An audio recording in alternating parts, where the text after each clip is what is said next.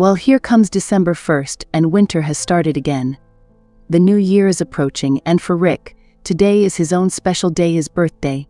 He's turned 7, which means he's quite grown up, almost a teenager, not a preschooler anymore. However, there's no joy in this for him today, because there won't be a celebration. Mom is sick. There's no time for festivities or fun. The boy went out for a walk alone because there's no strength left to stay at home, and there's no one to walk with. No one to hold his hand, no one to call out to him, tell him to walk faster or quieter, or scold him for taking off his mittens or eating snow. So he walks down the street with mittens on, not eating snow. He knows it's not allowed, and it's not tasty either. Nothing is tasty when Mom is sick, and she's sick almost always, despite promising to get better, but it only gets worse for her. Maybe if she stayed in the hospital, or if they found a medicine that made things easier, everything would be fine.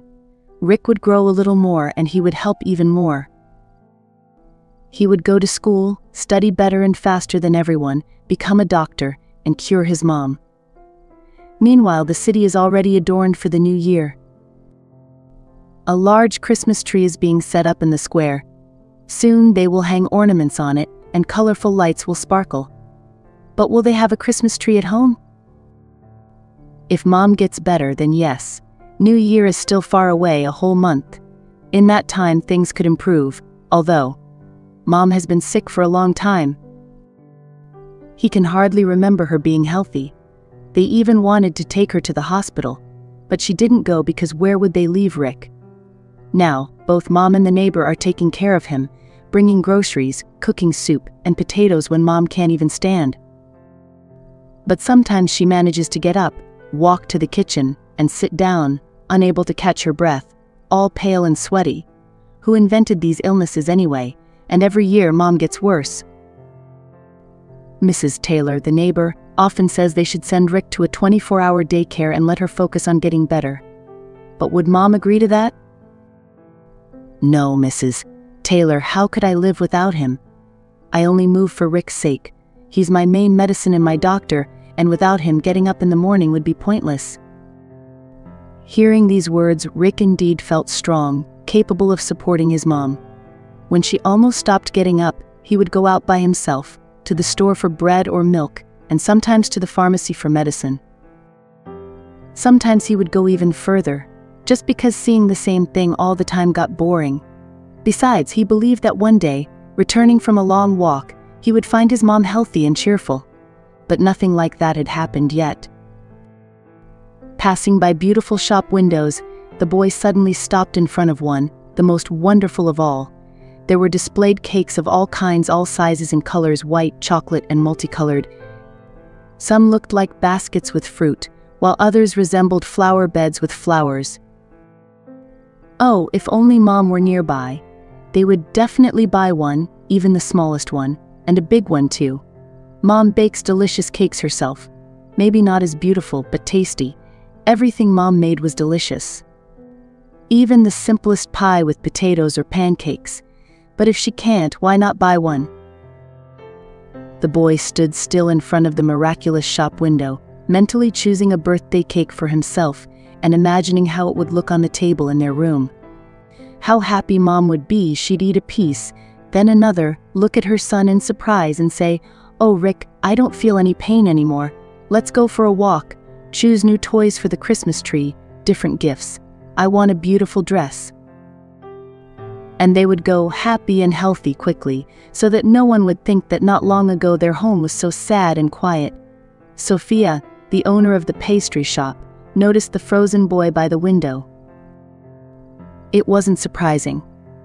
Children often stopped at her window, but usually adults quickly led them away or were drawn into the shop, attracted by Sophia's culinary art. But this little one stood for a minute, 2, 3. The owner got distracted by another customer, then looked at the window again. The boy was still standing there, all alone. He must have not noticed when his mom left, Sophia thought. It's not surprising, but how could a mother not notice that her child was not there? True, there's a jewelry store nearby, but even the sparkle of diamonds can't make a woman not notice that she no longer holds a little warm palm in her hand. The heart squeezed painfully again. But it's okay, this pain has become familiar. Sophia got distracted again and looked out the window. The boy was still standing there, gazing at the cakes. No, this is too much. Something is clearly wrong with the child. Maybe he needs help? Sophia threw on a warm scarf and went outside. Hello, boy. Why are you here alone? Where's your mom? Did you get lost? No, the child replied modestly. I know where I live, I'm just looking. The cakes are so beautiful, I've never seen anything like this. Are they all real or just for show? They're real, little one. Do you want to buy something? The boy shrugged. She felt that the cold was starting to penetrate to his bones, and he seemed to be freezing. Come into the shop, warm up. I'll treat you, the woman said. In the pastry shop, she seated the boy at a table, poured tea, and put a piece of the most beautiful cake on a plate. The boy happily started eating. So, is it delicious? Sophia asked with a smile. Incredibly delicious. I've never tasted anything like this. If that's not enough, I can bring more later. My mom and I have money. Why do you need a whole cake? Are you inviting friends or siblings over at home? No, I'm alone with my mom and I won't invite anyone. It's my birthday today, but my mom is sick and we can't have guests. Medicines aren't helping her, but maybe this cake can save her. What if it's magical? It happens that delicious food helps people recover. Her heart tightened once again. Sophia was familiar with the feeling of helplessness in the face of illness. It's despair when you can only hope for a miracle. Even as an adult woman, she found it unbearable to hope for magic when there were no other options. And for that little boy. Oh, these cunning beggars, muttered a woman arranging sweets. They come up with anything to elicit tears and ask for something. Your mom's sick, and it's your birthday, all at once. We've treated you, that should be enough. The kid clearly doesn't belong here. Well dressed. I don't know what parents teach their children. Sophia paid no attention to these words. And where's your dad or grandparents? What's your name? Rick. We don't have anyone. It's always been just my mom and me, and a neighbor, an old lady, helps us, but she's not family, just lending a hand. Okay, wait, don't go anywhere.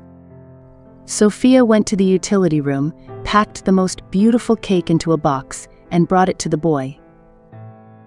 Here, take it. Happy birthday to you, and I wish your mom a speedy recovery. Tell her she has a very good son, she said with a choked voice. If only mine were the same right now, echoed in Sophia's mind. Thank you so much, miss, the little one beamed with happiness. Take some money. Through tears, Sophia saw a small amount in the little palm. No, it's a gift for you and your mom, she said softly. The boy took the box carefully and left, looking back at the doorstep with a smile, hope shining in his face. Well, he played you well. You negotiate for a deal. In no time a customer shook her head. I won't haggle, good deeds never go unpunished, replied Sophia. Yep, that's how the kind ones end up in trouble. Woman gathered her purchases, thanked, and left. It was evening, time to close the bakery. After finishing her work, Sophia decided to take a break right there. She brewed tea, cut herself a piece of the same cake she gave the little visitor, and once again delved into memories of events from 5 years ago that shattered her life.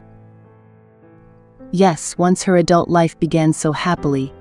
Sophia received a good education, married the man she loved, a caring and promising partner.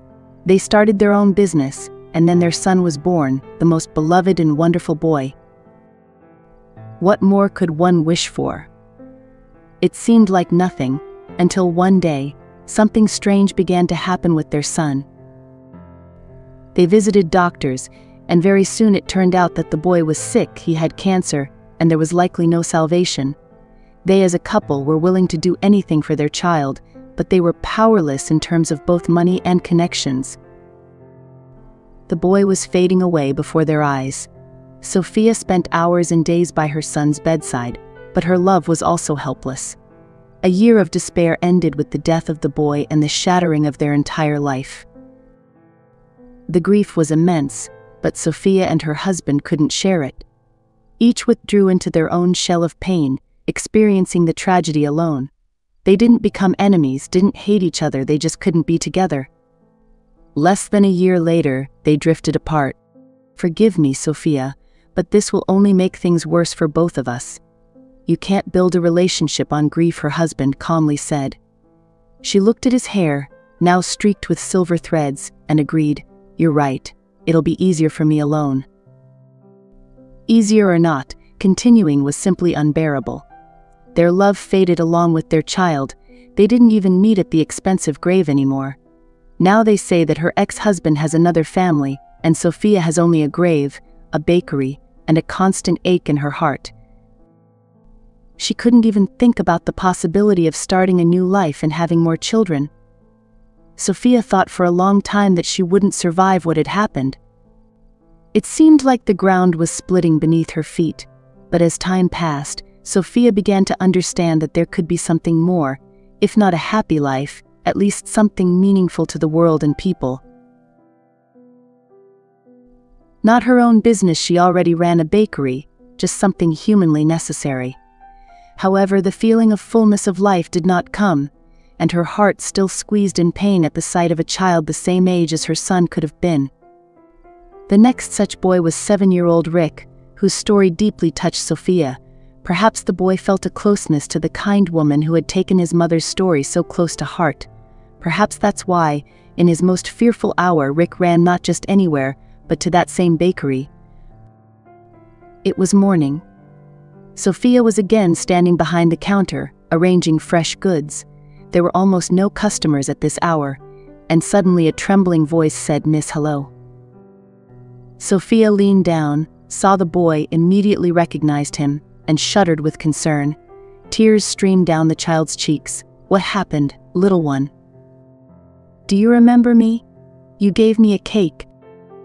"I remember, of course, Rick, but why are you crying?" "I don't know what happened to Mom. She just sleeps and sleeps. She doesn't say anything. And Miss Taylor, the neighbor, isn't here. She went to her sister's, and I'm very scared." "All right, wait, I'll get dressed, close the store, and we'll go to your home."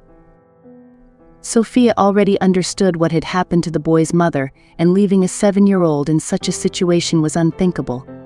Since there were no adults around, she had to take care of Rick.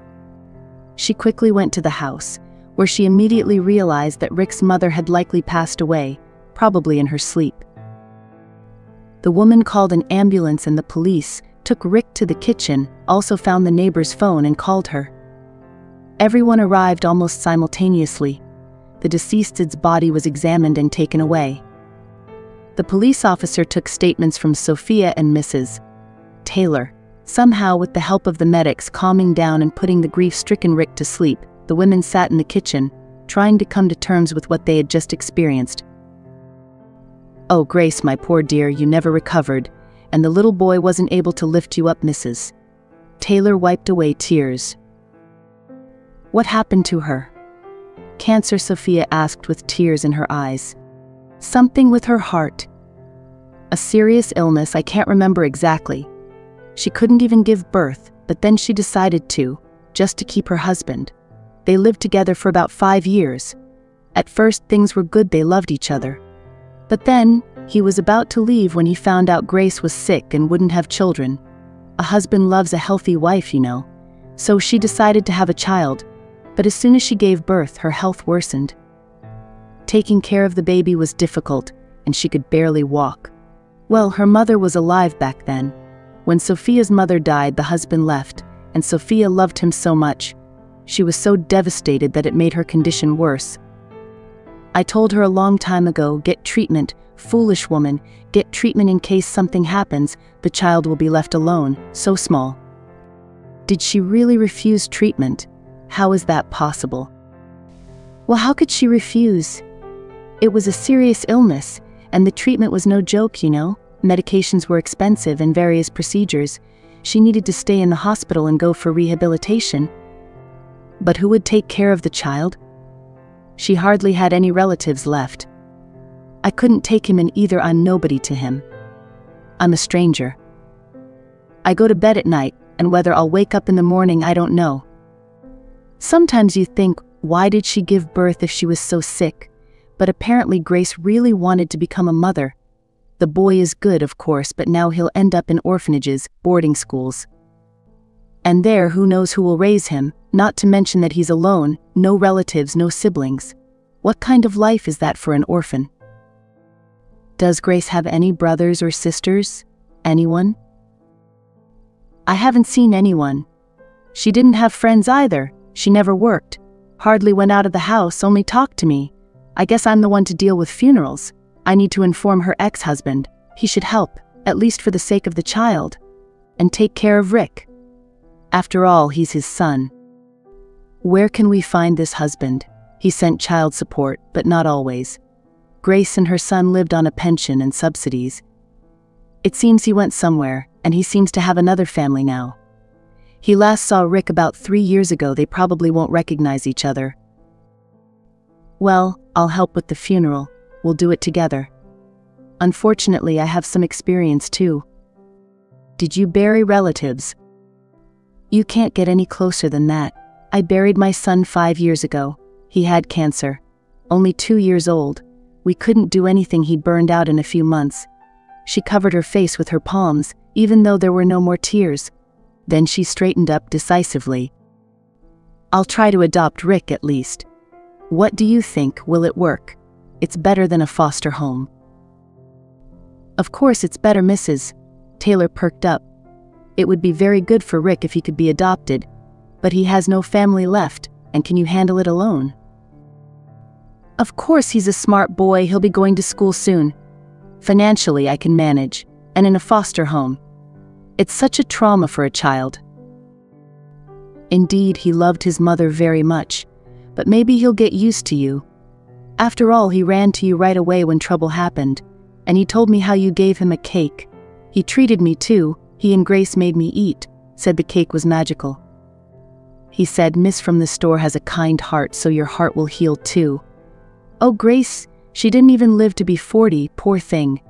And how beautiful she was in her youth. The women cried, then began to prepare for the funeral. While searching for the necessary documents, orphaned Rick woke up. Mrs. Taylor left the room, and Sophia sat next to the boy and hugged him.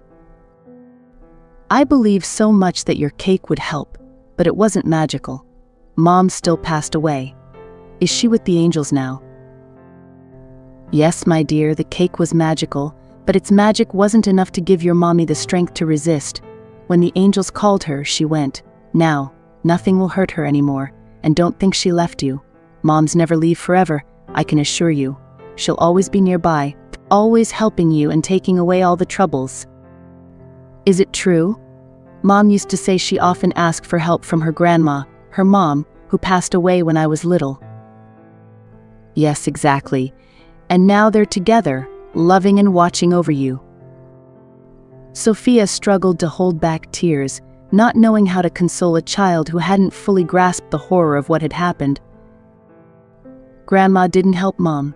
Will I live with Mrs. Taylor now? The illness was stronger, unfortunately. Here's what I suggest, Rick, you can live with me. Would you mind? At the store? Well, why?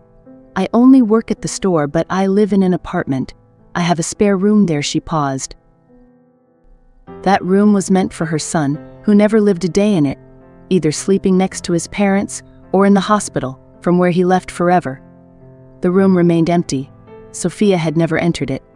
Now she would have to clean it up. Why? I mean, will I be like your son anyway? Why not? You have a mom, even if she's in heaven, and we'll just be friends. You can call me Miss Sophia. You see, Mrs. Taylor might not be able to keep you. She's elderly with a small pension. We can visit her when you want. And you can take anything from here that reminds you of your mom. The room where you'll live is entirely empty. There's enough space for everything. If you won't hit me and make me call you Mom, then I agree. Mom will still be my mom, right? Of course, that's what I'm saying. And hitting. How did that idea come to your mind? Do I look like someone who hits people? Never. So, do we have a deal? Then I agree. Some lady already came to us when Mom was very sick, saying I'd be better off in an orphanage. But I don't want to go anywhere. You'll be fine in my home, I promise. But will Mom never come back? The boy asked in despair. Well, even if she's sick, even if she always lies down, as long as she's with me, I love her. I need her so much. Buried in the pillow, the boy cried convulsively. Sophia cried too. She understood his feelings perfectly. 5 years ago, she was pleading with the heavens to bring back her son, sick or not, just bring him back. Shortly before her tragedy, she saw a TV show about a cunning fraud who promised to revive deceased relatives and loved ones for large sums. She never believed in such possibilities for a minute, but if that man hadn't been arrested, she would have found him and begged for her son's return. Rick, my boy, don't speak like that. Everything happened the way it happened. Forgive me, my dear, but no one can change anything. Mrs. Taylor watched them from the doorway, silently crying. Even the old woman had no words capable of easing this sorrow.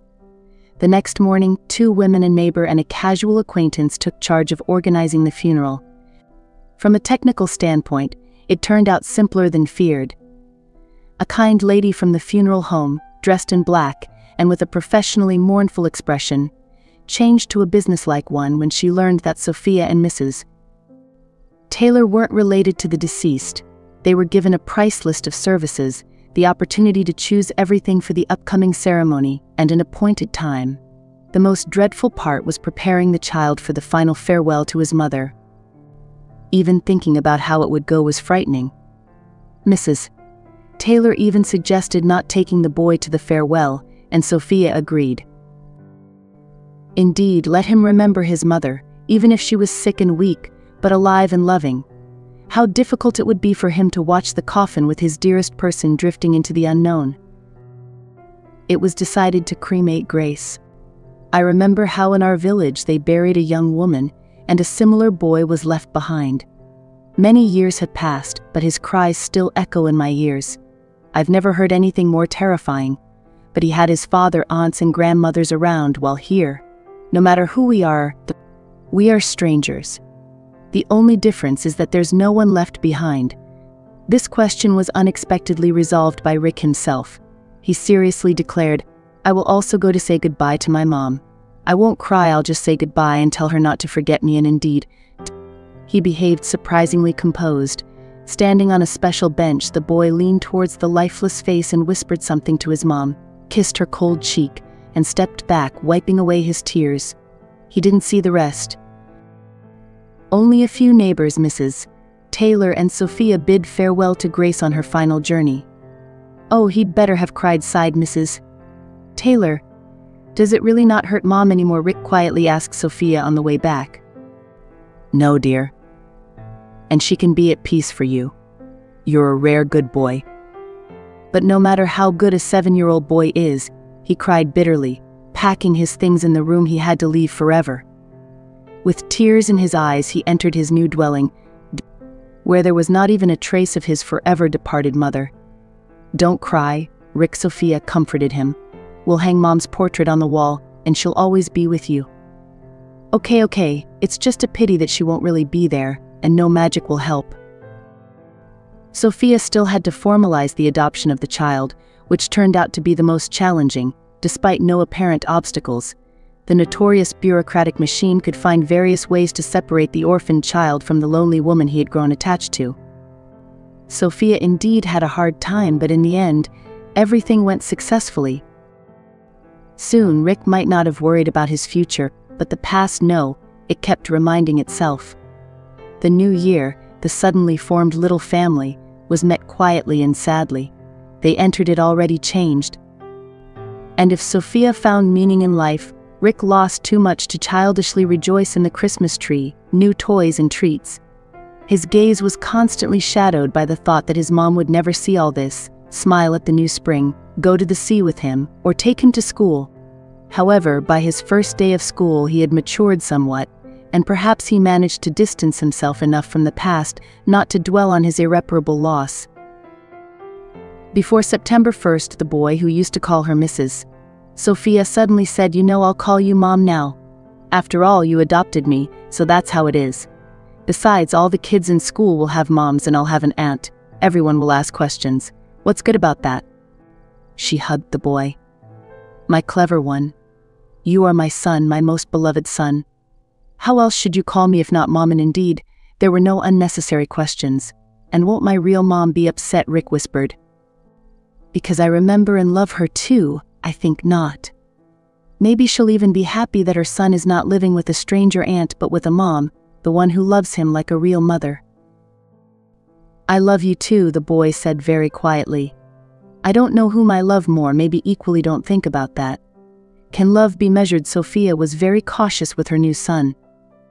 She rejoiced at every smile, every success in school, but feared the approach of the boy's next birthday, and even more dreaded the advent of that fateful date when he became an orphan, and the New Year holidays. Would these festive dates remind him each time of the most dreadful days of his life? How to avoid it?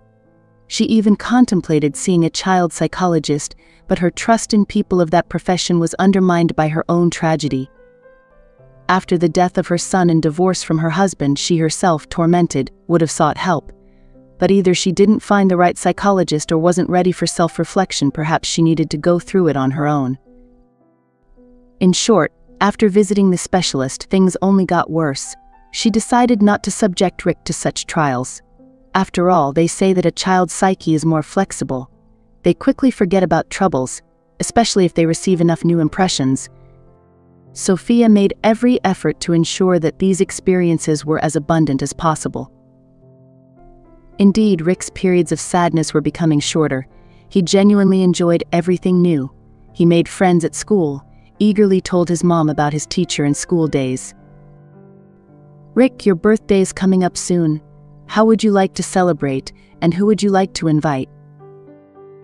"I want to celebrate it happily and invite about 5 people. Well, I would invite more, even the whole class, and not just ours, but where would we fit so many people? Well, anyway." There it is again, a cloud of sadness. Rick remembered his mom. He remembered himself alone in front of the pastry shop. "Actually, you know, Mom, I would love to celebrate it just with you. It's our holiday first and foremost, right? We met on my birthday, and I immediately felt that you were not a stranger to me. And I always thought of you as my own. I regretted not knowing your address, fearing I might never see you again.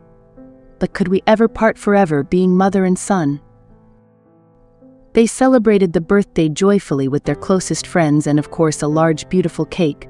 But between that day and December 31st, another date loomed, a black one that couldn't be forgotten, just like the little grave at the crematorium cemetery. Grace's urn was buried there. Sophia took care of a small but beautiful monument. They visited the cemetery several times, with Rick and Mrs. Taylor. "Is Sophia getting used to you, Mrs.?" Taylor asked. "Getting used to?" "She started calling me Mom, although she doesn't forget Grace." "Well, I wish you both all the best. Remembering is good, but tearing your soul apart unnecessarily is not, I think." The sad date approached, and Sophia didn't know what to do. Rick remembered it himself. "You know, Mom, soon that day when—" "Well, you remember." "Of course. Maybe we should go to the cemetery, bring flowers, and then go to church. Sound good?" "Of course I miss Mom a little, let her know that." They went to the cemetery and then to the church. The boy didn't cry, although he was sad and thoughtful. "You know, Mom, I think she's happy now, that's why I don't want to cry. She did it so we could be together, so I wouldn't end up in an orphanage. And now she's glad that everything is good for me, and I have a mom again. I'll always be afraid of this day. You won't die. Right? Because I don't need another mom ever. I could never love another." "I won't die. Before you came, I often wanted to die, but now I know why I want to live. Let's not be afraid anymore. Okay. I'll try. I'll try very hard not to be sad and not to be afraid. Just if something hurts, go to the doctor right away. I'm already big, you can leave me alone, but not for long, of course. Never forever, please. And I'll definitely become a doctor so that no one's moms die anymore." and now they were busy preparing for the new year. Rick helped his mom decorate the pastry shop for the holiday and even came up with designs for New Year's cakes, showing considerable talent as a confectioner and designer. Cakes are not magical, he reasoned, but still wonderful. Maybe they'll help someone a little. Of course. They make the holiday even brighter and more pleasant. In a way, you and I give joy to people. It's great. It's a small miracle. It became a not-so-small one for me, Rick suddenly reflected. If I hadn't looked at that cake back then, you wouldn't have recognized me, and where would I be? Probably in an orphanage. Do they give cakes for New Year's there? I think so. They take good care of children now, but I can't imagine what it's like for those poor kids. You know what? Let's send some cakes and pastry to some orphanage so that everyone has enough. Hooray! What a great idea, Mom. There definitely won't be enough of those there, and we'll send them, and all the kids will be happy. Sophia began searching for an orphanage and finding out the conditions under which their gift would be accepted. She thought about the poor children who had yet to meet their moms and dads. Of course, cakes wouldn't help, but maybe a miracle would happen in their lives. After all, Sophia and Rick wished for it. They put their sincere wish for happiness into every piece, and who knows, maybe orphans will eventually part with their loneliness. Dear friends, I wrote this story thinking about my grandson, who died at the age of 5 from blood cancer. If you liked the story, subscribe to my channel, click the thumbs up button, and be sure to share your opinion in the comments. I sincerely wish you all the best, robust health, peaceful skies overhead, and see you in the next story.